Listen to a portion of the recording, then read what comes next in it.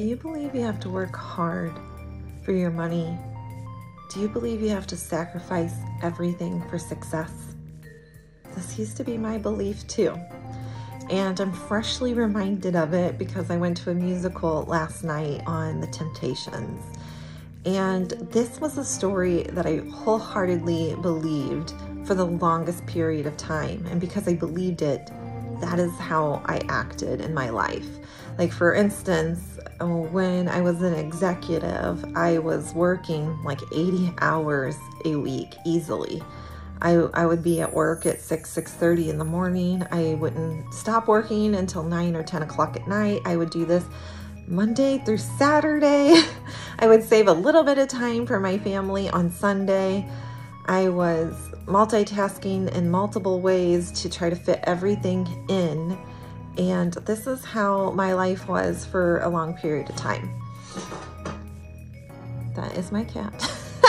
So anyway, I just wanted to talk to you because when I watched this musical, it was such a slap in my face of this old belief system where the Temptation band, you know, they just were on the road 24/7, going from place to place to place, singing, and they weren't really creating anything else in their life. So if you have a balance in your life, a pillar, whatever that may be, most people, apparently, research tells us that most people want health, they want wealth, and they want relationships.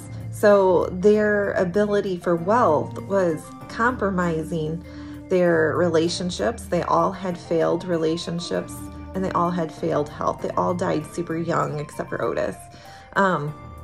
So anyway, I just was thinking about this, and I wanted to reach out to you guys because so many of us believed this illusion and this story. And as I was listening to my musical last night, I was like rejecting this the whole time, and I was self-coaching, and I was like, no, no, no, no.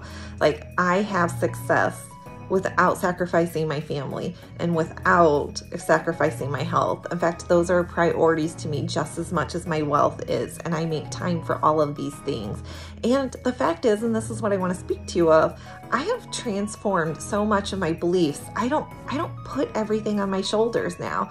I don't try, work, because at a certain point, it gets you to failed health and broken down relationships. And where I operate from today is that I trust. I trust that I am co-creating with the universe. I trust the power of my words. I set my intentions. I release them. Now, do I take the actions? Yes, absolutely. Am I committed? Am I accountable? Am I responsible? Yes. But I also let go and I trust. And I say, you know what? Everything is going to work out how it needs to work out for my highest good. And I let go of so much. So even when it comes to like, you know, like let's take marketing and doing videos. If I don't feel like doing a video, I don't force myself to do it because I know that the right inspired time is going to come for me. I know that I will have the energy that aligns with it and I will do it. So I just wanted to reach out to you all because you may be feeling the same way, and I am here to help you. One of the things that is my jam for coaching is overachievers, perfectionism, those kind of things, because I was there, I can relate, and I know what it's like to be on the other side. So you guys matter. I'm sending you so much love, and here's like a toast, a cheers, a non-alcoholic cheers, because I am a non-drinker. So here's a invisible energetic cheers to living the life that you want without having to sacrifice everything.